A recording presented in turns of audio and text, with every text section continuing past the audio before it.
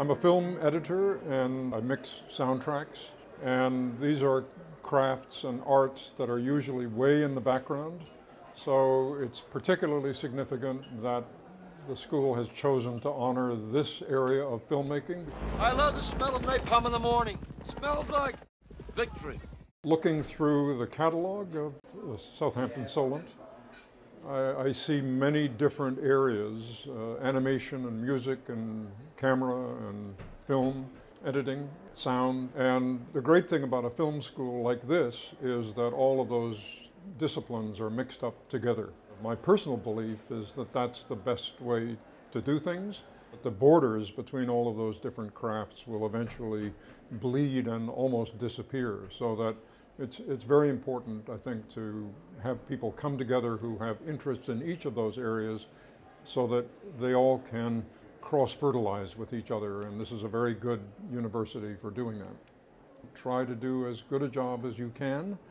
I think it's primarily three things tied together, which are hard work, a certain amount of luck, and talent. But you really need at least two of those simultaneously to keep going, and you have to pray eventually that there might come a moment where you have all three together. 30 years ago, I was in London directing Return to Oz, and Jim Henson, the creator of the Muppets, was in London at the time, and he said, how's it going? Are you happy? And I said, no, it's going great. The crew has been fantastic. The film's going to be wonderful. That night, however, the question kept coming back to me, which is, what is the answer to that? The best I could come up with was, Jim, no, I'm not happy, but I would be absolutely miserable if somebody prevented me from doing what I'm doing right now.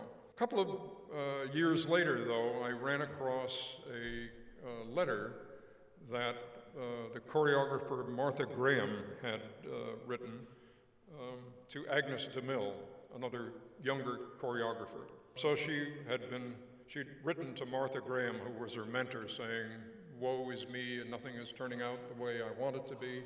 What can you say to help? Martha wrote a consoling letter, and toward the end of the letter, she said this: there is a vitality, a life force, a quickening that is translated through you into action.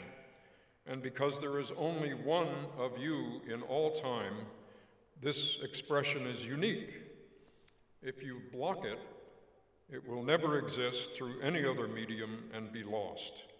The world will not have it. It is not your business to determine how good it is, nor how valuable it is, nor how it compares with other expressions.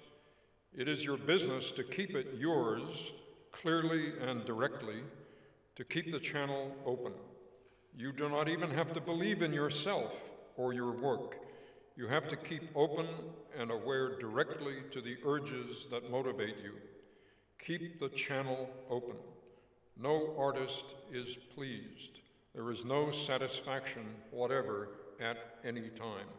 There is only a kind of queer, divine dissatisfaction, a blessed unrest. So if I had known about Martha Graham's letter before Jim asked me his question, I think my answer would have been, Jim, I'm experiencing divine dissatisfaction and blessed unrest. And I think he would have known exactly what I meant. So to all of you, I wish you a life of divine dissatisfaction and blessed unrest. Thank you very much.